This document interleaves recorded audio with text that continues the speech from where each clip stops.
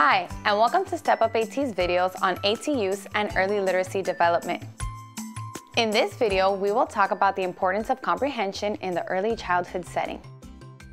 It's my Blanky Giggle Baby Hedgehog. We also have videos on vocabulary, phonemic awareness, letter knowledge, and concepts about print. So be sure to check those out. They have been linked below. When we read a book, watch a movie, or have a conversation with a friend, the information we store and take in is what we understand from the story, movie, or talk.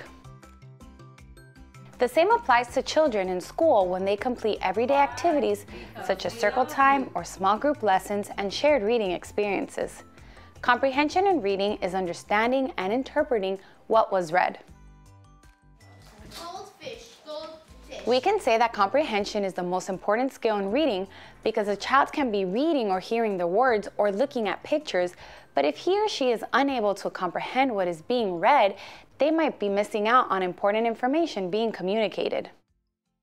What do you think it's going to be a picture of? A cow jumping over the moon. You think? Let's see. So how do we develop comprehension skills using assistive technology?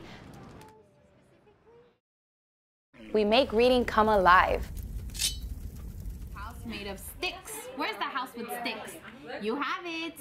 Using puppets, felt boards, real toys, and other props allows the children to engage with the story. A butterfly.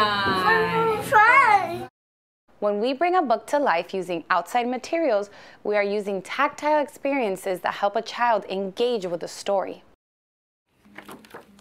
Adapting books and materials is one of the key ways we ensure that a child is having engaging experiences with a book rather than just having words read to them. Using augmentative and alternative communication, or AAC, is one way we could check a child's comprehension as well. Don't like it. You don't like that he was hungry? I don't like being hungry either. Even if a child is developing his or her spoken language, we give them opportunities to tell us what they know and understand by programming AAC devices with the characters of a story or the sequence of events, thus providing the child opportunities to ask and answer questions of the story. Just as we wouldn't present any opportunity in the classroom just once, reading is an activity that should take place daily. Of the coconut tree.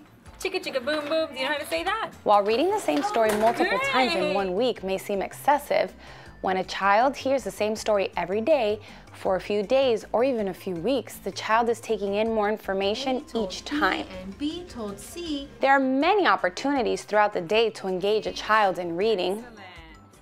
Look at the teacher. Integrating assistive technology tools and strategies to build comprehension is essential to build their early literacy skills. Make sure to check out stepupat.com for more ways to use assistive technology to build the essential skills needed for early literacy success. Thank you for watching. Jack and Jill went up the hill.